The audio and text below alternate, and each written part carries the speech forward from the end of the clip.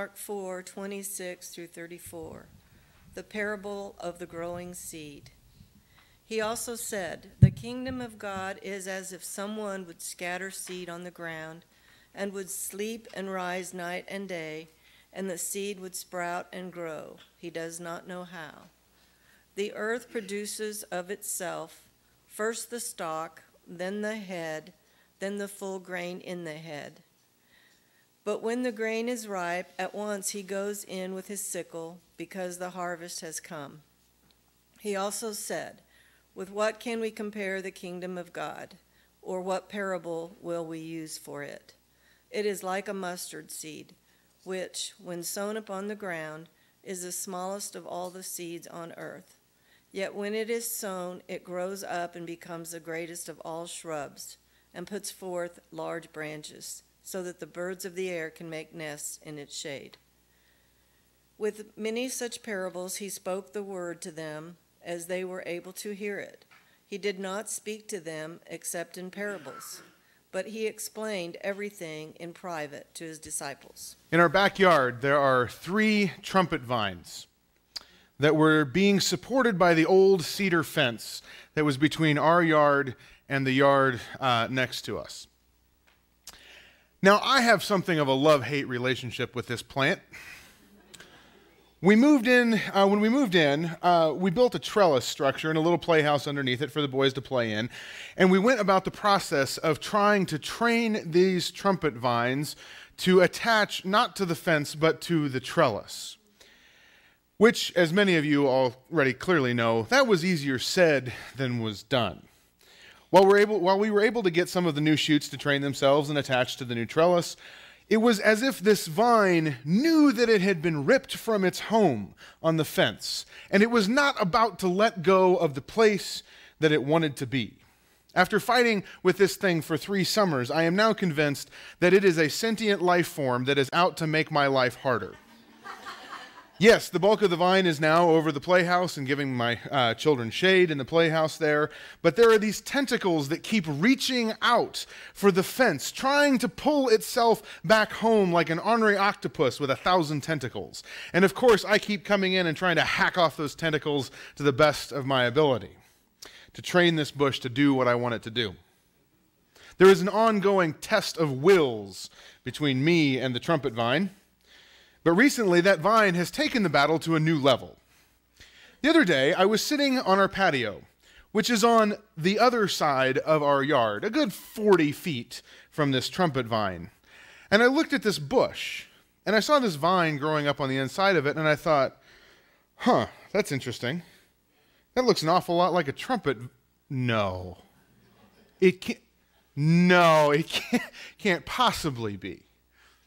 Now, most of you who have dealt with trumpet vines already know this, but yes, in fact, that trumpet vine had somehow sent down some sort of shoot or root or something, had tunneled across the entire yard, 40 feet of the yard, underneath the sidewalk, found the roots of this bush, and had come up in the middle of that bush.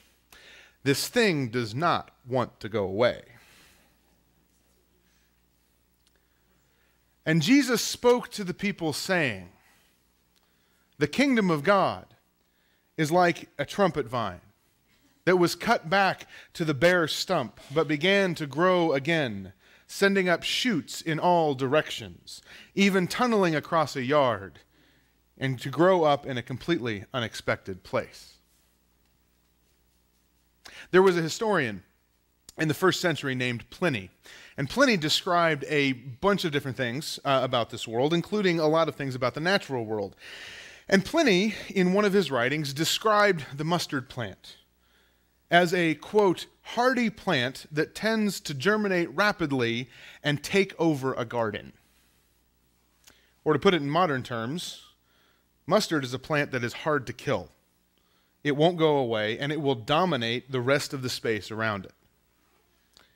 These kinds of plants are also known as weeds.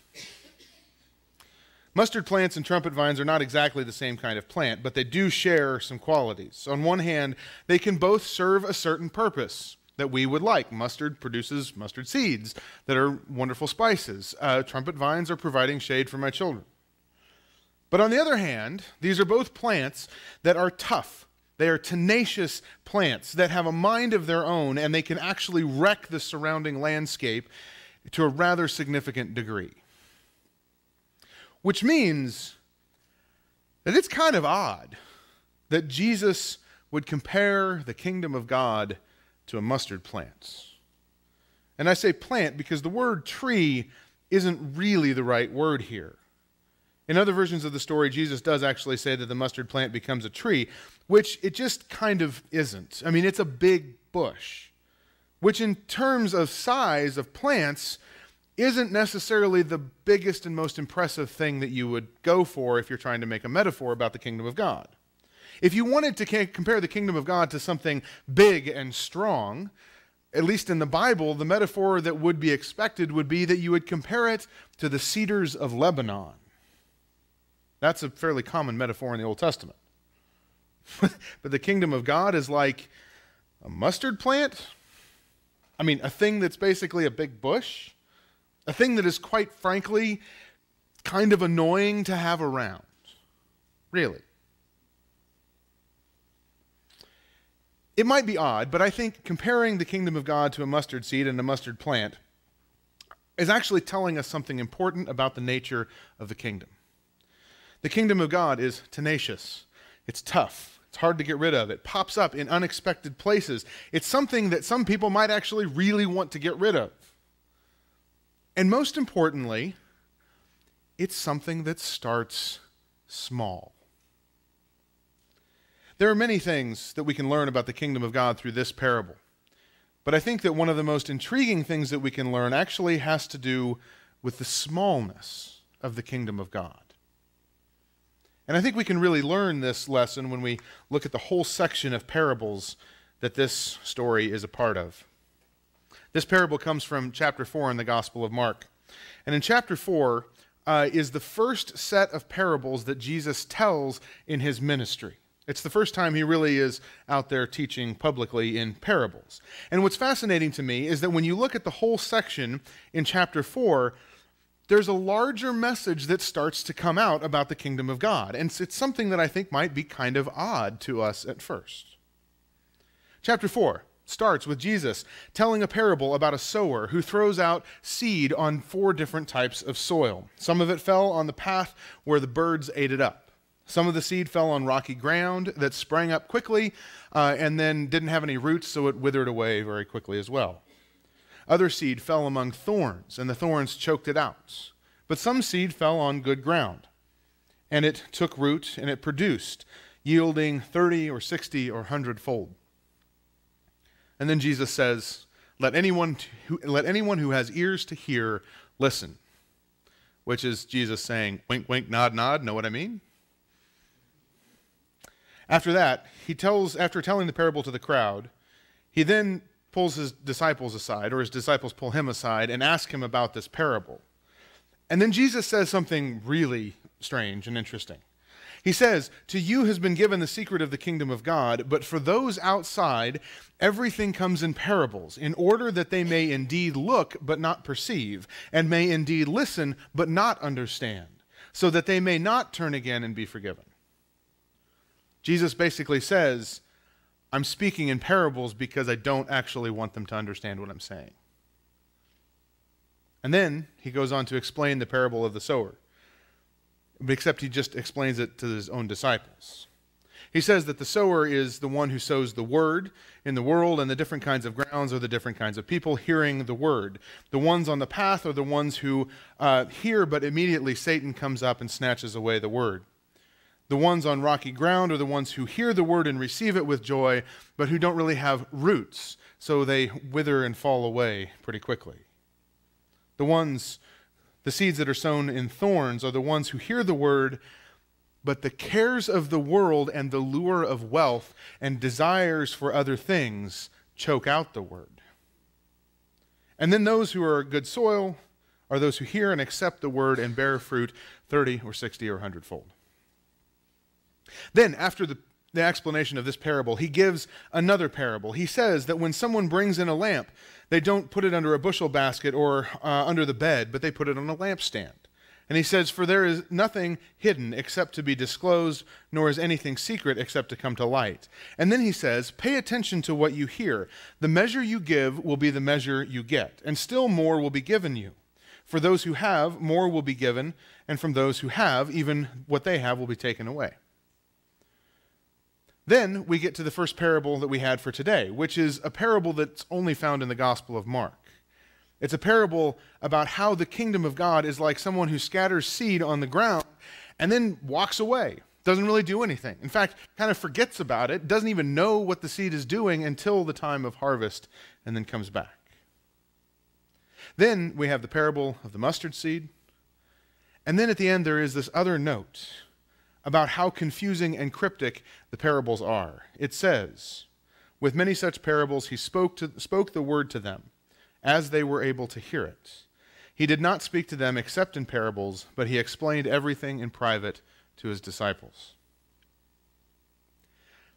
Notice the pattern here. First is a parable about how not everyone who hears the word will actually understand it or do anything with it. Then Jesus explicitly says, "I don't want everybody to know what I'm really saying." And then he does explain the parable, except it's in private to his own disciples. And then there's a parable about how some people will understand, and those who do understand will receive more understanding. Then is the parable about the kingdom, how the kingdom of God is hidden and even kind of forgotten about until the harvest. And then is the parable saying that the kingdom is like a tiny seed that you might not even know is there, but eventually grows and takes over the whole place. And then it wraps up by saying that Jesus spoke in parables to keep things confused and hidden. Now, each one of these parables on their own says something important to us about the kingdom of God, but I think when we take them all together, we get an interesting, larger message. The kingdom of God is something that is not particularly obvious, and it's not big and bold. It's not something that is even understood by everyone out there. And it's for sure not accepted by the whole world around it. Instead, the kingdom of God is something that is often hidden from plain sight. It is something that confuses a lot of people. It's something that many people might even find difficult to understand and take a hold of. The kingdom of God is also often sneaky and tough and persistent. The kingdom of God is even sometimes unwanted, because it will upset and infest and mess up the best laid plans by those who are in charge of the world.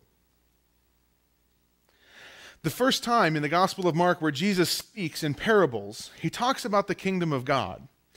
And it's not only what he says, but the way he says it that shows us that the kingdom of God is a whole lot more hidden and subversive and unexpected and maybe even smaller than we might think it is. So what does that mean for us? What does it mean for us to be a part of that kind of kingdom? What does it mean for us to be a part of this small, sneaky, landscape-changing kingdom of God? What does it mean for us to be a tentacle of the trumpet vine of the kingdom? Well, there's at least a couple of things that I think these parables can teach us about life as a citizen of the kingdom of God. The first, I think, is to embrace that whole annoying troublemaker thing in the world. Last week, I talked about how the people of God are meant to be a people group and not a nation state, and how we must be very careful about merging the church and any government. And yes, it's true that we should be wary about the church becoming the state, but that doesn't mean we are to be silent. Part of our job is to be like that mustard seed, to have an impact on the world in a way that must be attended to. I actually experienced a bit of that this week here with our own local city. On Tuesday morning, I went to the Wichita City Council meeting, and I was there as part of a very large group of people who went to advocate for a new water park to be placed at the McAdams Park to replace the pool that was closed there last year. A whole community of people came together to use their voice to try and hold the city accountable for the promises that it made last year. And there was a bunch of people who were there. and kind of in your face and occasionally loud and maybe a little bit disruptive at times. I watched a whole group of people be like that invasive mustard plant. I also watched as the city leadership attempt to hack them down, just like a weed, and use the wheels of bureaucracy to try and get them out of the way. But I can also assure you that just like a weed, that community is going to come back again and press the city once more. For me, at least, it was one way that I see the kingdom of God creeping up into this world in order to make this world a little bit more just and a little bit more right, to disrupt the normal order of things, to bring the light of the kingdom. The other thing that I think these parables teach us is that we all need to embrace the smallness of the kingdom. Last Sunday night, we had our first Sunday evening worship time here at our church, and in the discussion time that we had, we talked a little bit about what it means for us to be weird or different because of following Jesus. And what I found really interesting in that discussion was that there were some people who shared about some pretty significant and serious life choices that they had made in their lives or with their families that were based on certain values that they hold dear and that were choices that really put them at odds with the world around them or made them feel very different. But then there were other people who shared about some of the small things that caught other people's attention and sort of unexpectedly made them feel a little bit weird. Like one person who shared about bringing a sack lunch when going out to eat with co-workers, whereas everybody else was simply buying their lunch. And how that little act caught people's attention and made people think. What struck me about that whole conversation, and also struck me about our scripture for this morning, is that we all make small decisions that are based on our values, that are based on following Jesus faithfully. And sometimes those little choices seem mundane. They seem like they go unnoticed. Nobody else even knows that we're making them. And it might feel like that first parable from our scripture, like those choices are a seed that was planted and that people have ignored for a very long period of time while it's growing. But the truth is, those small choices really do make an impact on this world. And those small choices are often more noticed than we might think they are. Those small acts shape how we go through our life. And they add up. And when they add up, people notice. Even simple acts of faithfulness that we think go unseen, they can actually add up to be a surprisingly important witness to people in this world. And it never ceases to amaze me how a simple act that we thought that nobody was paying attention to can all of a sudden change someone else's life or thinking in the blink of an eye. See, I still firmly believe that the kingdom of God changes this world for the better. But I am often reminded by a whole host of scriptures that the kingdom of God is not something that is just going to come slamming down into this world in the future sometime, but rather the kingdom of God is something that is here and now. Something that slowly creeps into this world through the cracks. Something that is often small and unexpected. The kingdom of God is something that works its way in and changes the landscape of the whole world around it.